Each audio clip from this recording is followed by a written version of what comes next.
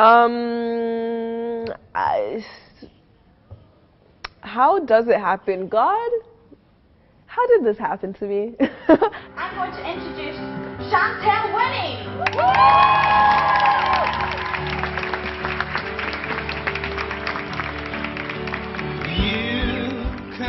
The only way anyone could ever feel not good enough is by looking outside. And if you look inside within yourself and focus on yourself and your own happiness and your own beauty, I feel that helps, because that did help me. That was what it was for me. I decided to focus on the positives in my life and who was good for me and who was good for my life and my happiness and what was going to make me happy in my life, because I have to live my life with myself for the rest of my life.